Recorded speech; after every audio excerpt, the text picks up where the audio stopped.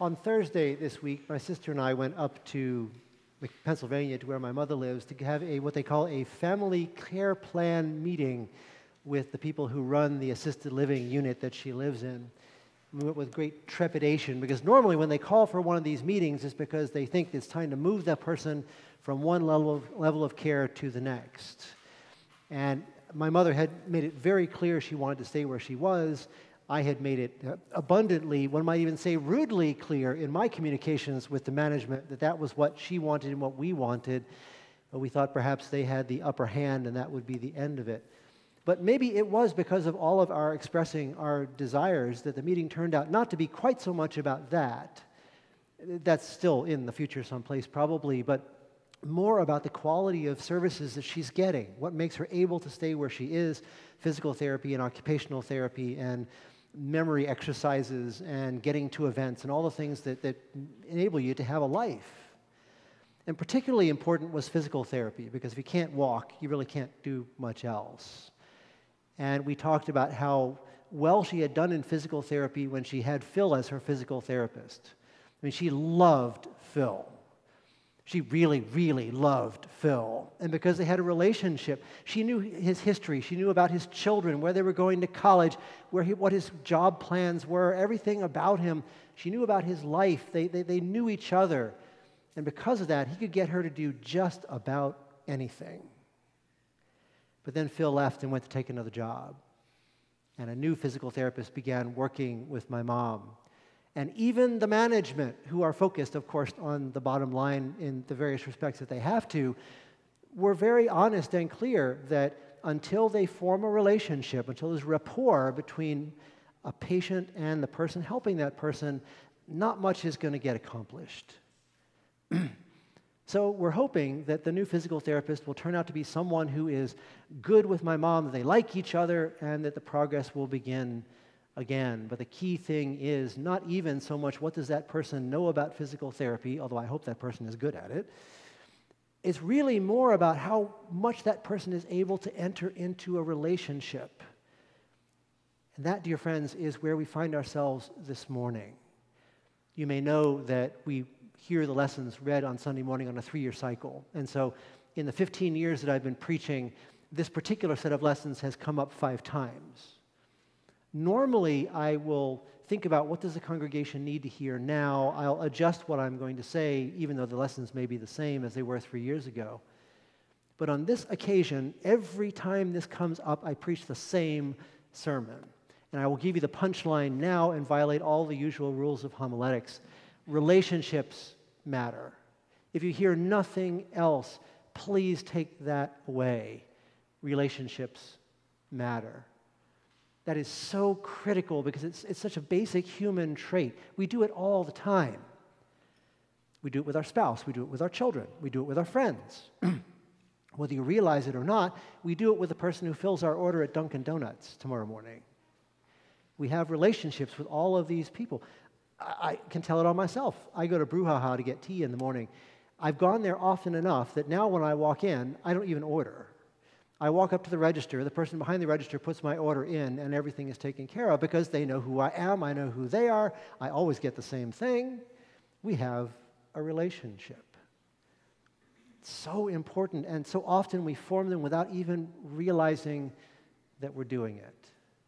Whenever I officiate at a wedding, there's a point when I embarrass the couple by making them turn around and look at all those people who are sitting out there behind them.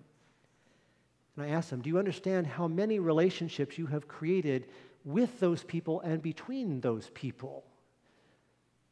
Any relationship that you and I have is only the surface level of everything else that's going on that we have created as a result of it. It's so important to recognize that those relationships are durable in ways that we don't necessarily even recognize. We can't treat them as being disposable or instrumental, as something that's just there for our convenience. We, as followers of Jesus, must recognize that something holy is happening in all those relationships that we form. This is all the more worrying when you go back and look at the social research. I should probably stop reading Pew surveys, but I keep doing it. There was one a couple of years ago where they asked people across the age range, but the worrying part was people under 30, teenagers and people in their 20s. In that demographic group, 50% said you can't trust other people. 70% said that if someone else has a chance to take advantage of you, they will. It's alarming to imagine how people who feel that way, who feel that they have so little trust in other people, are ever able to form relationships. And how dangerous that is for society and, from our perspective, for the kingdom of God. There is good evidence, dear friends, that being in stable, loving relationships of all sorts, not just necessarily marriage, but friendships, what in social science they call social support. Anyone you can depend on, anyone you can tell your troubles to. There's good evidence that having those relationships and having them be fruitful and stable has health benefits. It makes us happier. It even makes us live longer. That's all very well, but it's also important from a spiritual perspective, dear friends. We know that each one of us is the icon of Christ. We take that out into the world. We know that everyone else is the icon of Christ too, although that is often a harder lesson to learn. So when we encounter those people, we are encountering the icon of Christ too, and now something happens between us that is holy. If we fail to do that, dear friends, how much risk is there that we have failed to fulfill the wishes of God? We have failed to provide that opportunity in which the kingdom of God can begin to grow between us. Our entire understanding of why people are valuable is because they are the icons of Christ. If we don't trust them even that much, how often do we fail to recognize Jesus in our midst? How often do we fail to see God in front of us when we are in the moments and the events of our days?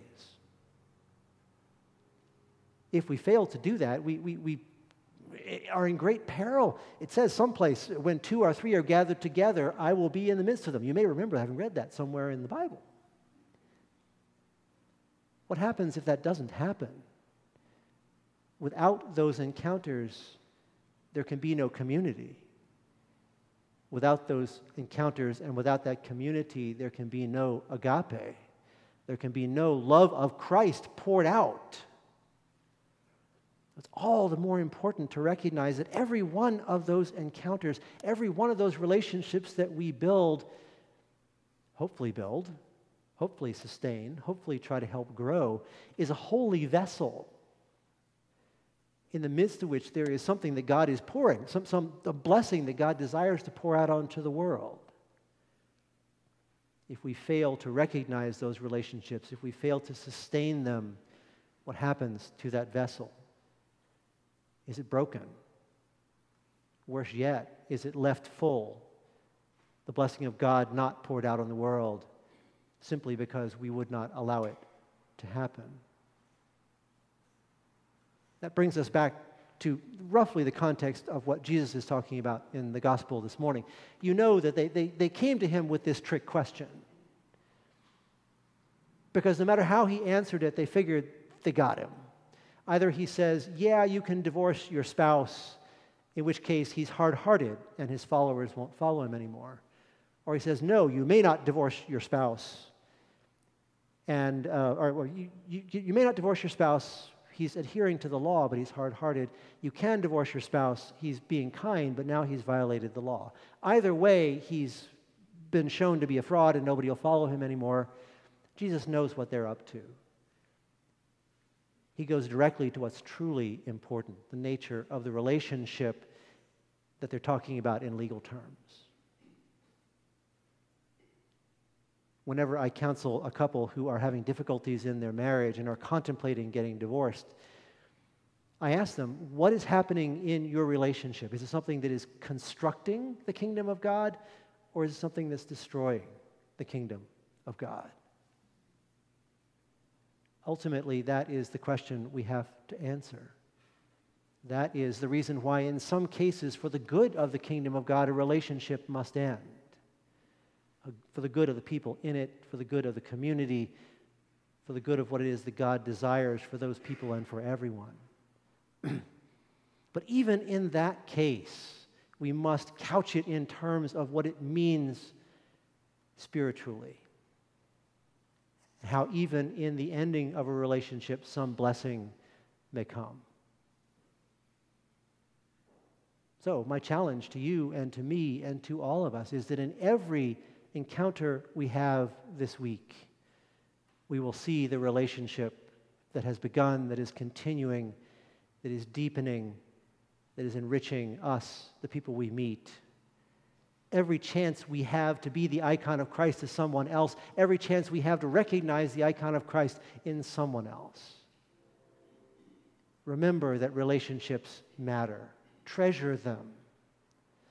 Recognize what it is God tries to do through each one of us. The love that God pours out between us. We can't risk losing it. Amen.